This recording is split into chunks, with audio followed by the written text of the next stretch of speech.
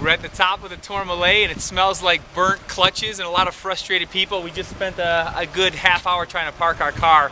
But let me tell you folks, this is a really, really cool spot. The clouds are different. It was raining all morning. Now the skies have opened up.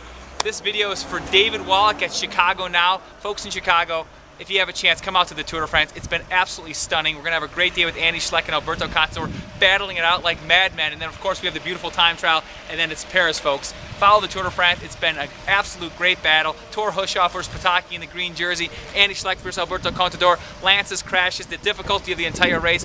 Ryder Hesjedal from Canada trying to make the top 10. Tune in. It's going to be a great finish.